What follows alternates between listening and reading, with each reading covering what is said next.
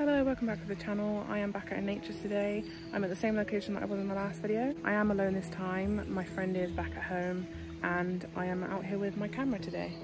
I've only just decided to start filming, but so far I've got some amazing macro shots of a spider and I've actually recorded its behaviour making its web.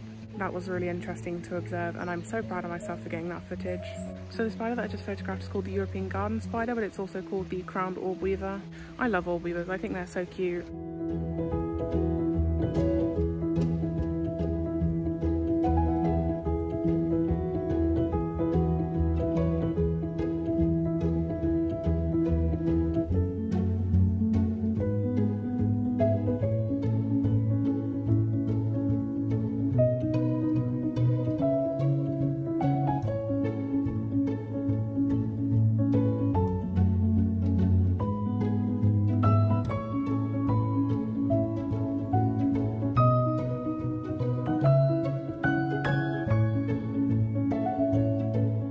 The reason I'm doing all this, coming out into nature probably once or twice a week from now on and observing everything from something as small as spiders to moss to the trees themselves, is because we have to do something in uni called a field journal or a field notebook, and this is basically to record everything that we see in nature.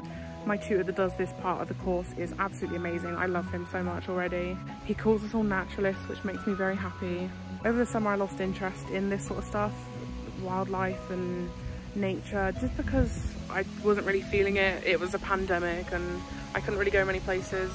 But Tim, who is the name of my tutor, has re-energized me and I'm back out and I'm currently looking at some mushrooms which look super cool and I'm going to photograph them in a minute. And I'm right by the stream and it sounds amazing and it looks amazing and things are pretty chill right now. And this is so cool to just be out here alone observing. I actually came down here with earphones in because I thought, hey, while we're doing this, why not put in my earphones, listen to some music? But then I got here and I was like, fuck that, I'm gonna listen to the sounds of nature. I'm not good with bird calls, but there's some birds around. And this is what I'm working with for the next 3 to 4, 5 weeks, I think. It's an absolutely brilliant area. There's just so much overgrown stuff, which most people would find annoying, but I love this.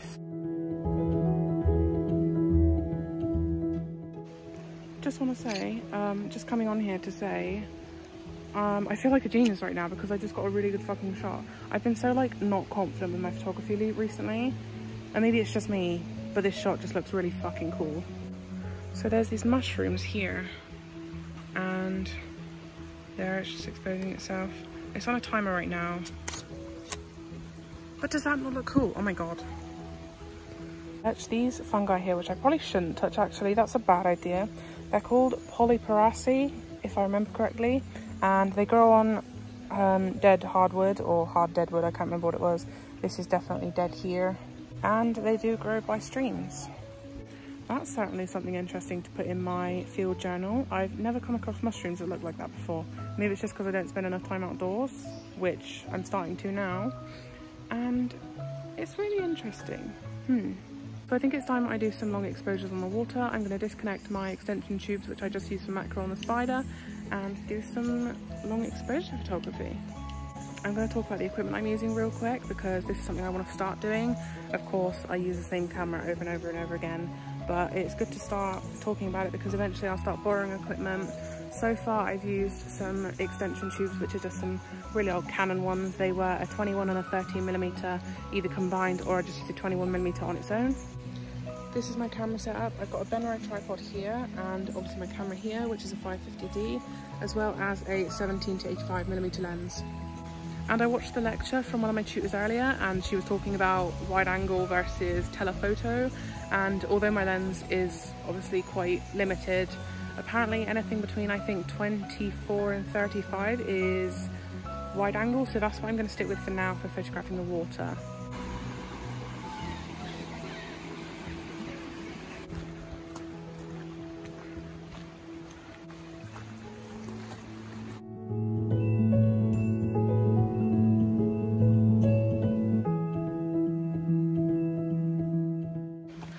So I'm going to end the video here. I'm covered in mud because I've just sat down in the mud and taken a long exposure just so I could get a lower vantage point. all down there. I don't know if you can see that. Mud everywhere. It's on my shoes are wet, my socks are wet. But I'm happy because I think this is some photography that I can actually be proud of for the first time in a while. Obviously I'm proud of my photography every time, but I feel like I've accomplished much more.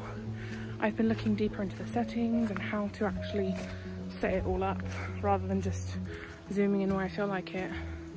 I'm actually paying attention to these small things, which has definitely helped a lot. So I'm really happy with the work that I'm going to be submitting this week, and you would have seen it all throughout the video.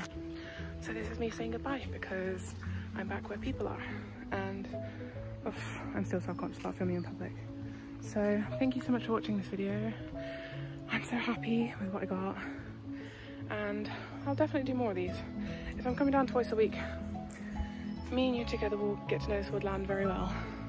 Thank you for watching. Please leave a like, it helps the channel, and also subscribe and leave a comment if you do have any comments. I will see you next time. Goodbye.